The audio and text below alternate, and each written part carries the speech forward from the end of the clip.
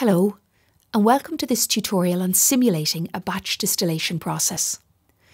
In this video, you will learn how to simulate a batch distillation process with reflux using ASPEN Batch Modeler version 10. We'll be looking specifically at the 15-tray column located within the UCD School of Chemical and Bioprocess Engineering, and considering the same ethanol-water mixture and the same operating conditions as employed in the experiment. Then we'll compare the ASPEN-generated results with the experimental results to make a preliminary decision on the applicability of the ASPEN model to the experimental system. If the ASPEN model is deemed appropriate, it can then be adopted to investigate a wider range of operating conditions. Please note that there are related video tutorials describing the batch distillation system, safety aspects of its operation, and the experimental procedure. In order to model any process, it's essential to have a good understanding of that process, including the chemical species, the equipment and operating conditions. So we'll begin by defining the geometry and dimensions of the pilot-scale batch distillation system, illustrated here in both a photograph and a schematic diagram. We'll identify representative operating conditions for a typical experiment. To model this process, we'll use the ASPEN Batch Modeler version 10, one of the ASPEN Plus tools. Information required by ASPEN Batch Modeler can be grouped under 4 headings: column geometry and dimensions, initial conditions in the system, the operating conditions or steps, and the final conditions at the end of the process. Let's now summarise that information. Further detail is available in the video tutorial on the distillation equipment. To define the batch distillation block in ASPEN, you must provide, under configuration, the number of stages, including both the still pot and the condenser, even though we consider it to be a total condenser, i.e. in which no separation takes place. The valid phases must be defined, which, for our ethanol-water system, are liquid and vapour, since liquid ethanol and water are miscible. Next, the still pot is characterised in terms of orientation and type of still pot employed, its diameter and vertical height.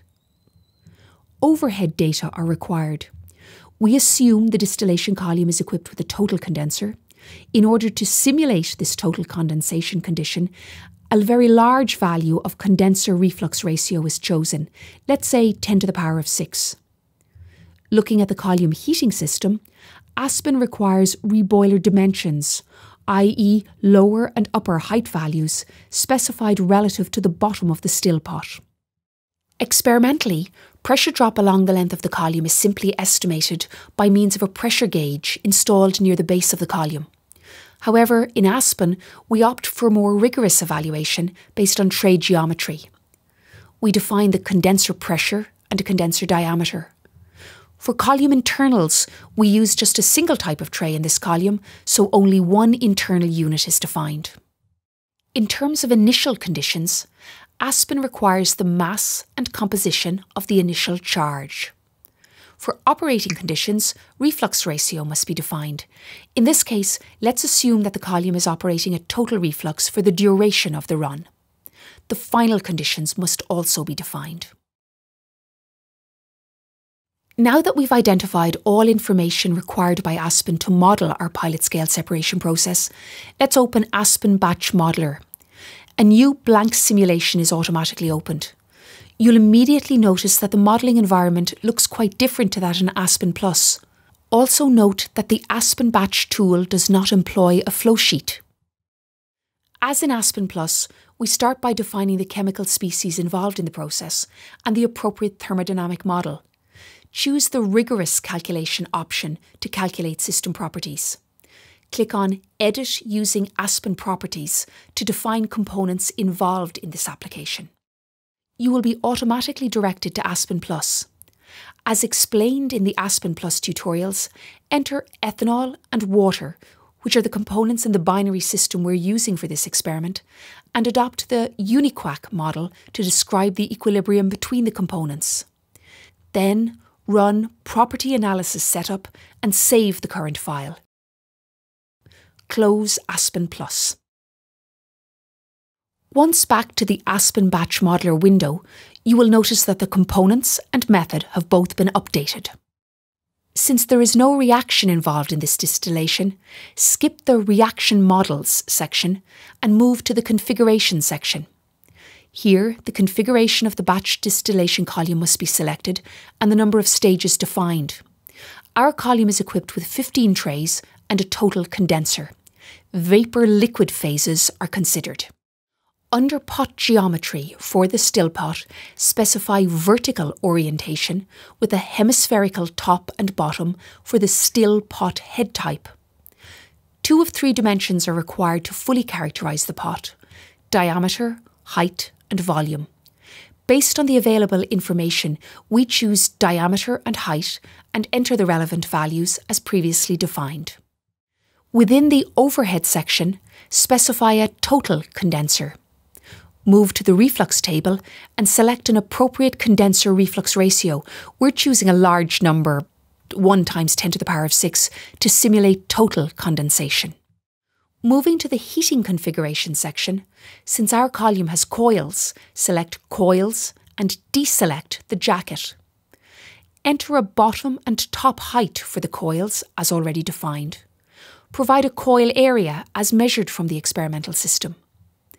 Enter the submenu to input the coil heating information. In this experiment, we're adopting steam as the heating medium.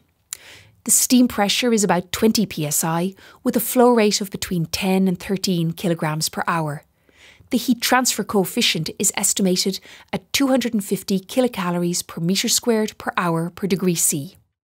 Within the Pressure tab, set the pressure profiles and hold-ups to Calculated in order to perform rigorous calculations to estimate the pressure drop along the column based on column internals. The condenser operates at atmospheric pressure. The condenser inlet diameter has been measured as 7.5 centimetres. Select Internals in the navigation panel. Since we employ only a single type of tray in this column and are assuming the same equilibrium for each tray, only 1 internal has to be created. The starting stage is the second, since the first is the condenser. As there are 15 trays, the end stage is the 16th. Then enter the required tray characteristics as column diameter, spacing between trays, and weir height. Define the ratio of weir height to column diameter, which in this case is 0.21. Enter the percentage of active area, hole area, and the assumed discharge coefficient. Note that the definition for these values can be better understood by consulting the ASPEN help function. Move to the Initial Condition window and provide the initial fresh charge information. Approximately 11.5 kilograms are fed to the system prior to starting the experiment, with a concentration of 20% ethanol on a mass basis. At this stage, you're required to define the operating steps to be simulated. In this tutorial, we'll consider only a total reflux condition or step. Click on New and enter Total Reflux. The operating step can be defined in different ways. Since we know the desired reflux ratio, set the step location to Reflux Splitter and then select Reflux Ratio. To simulate total reflux, define the reflux ratio as a large number, again 10⁶. Since total reflux applies from the start of the experiment, we impose a ramp duration of 0. Move to End Conditions and specify a simulation time of 1 hour. Now, the model is complete and ready to be run. While the simulation is running, you can monitor the progress of the calculations in the Simulation Messages window.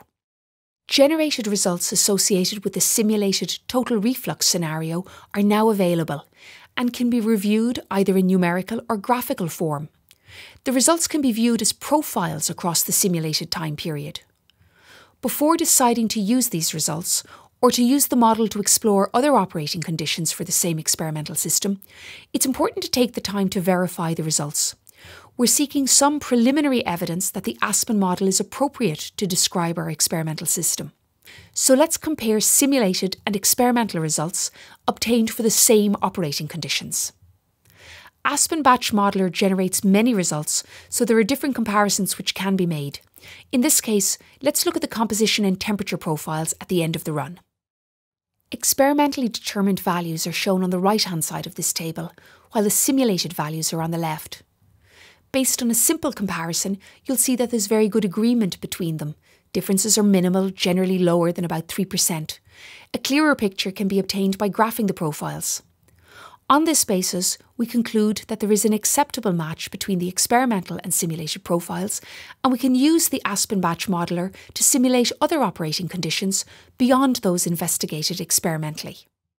On the other hand, if there was poor agreement, we could seek to improve on the model. For instance, we could define different internals, introduce efficiencies, and any other system characteristics we've been able to evaluate based on our experimental data.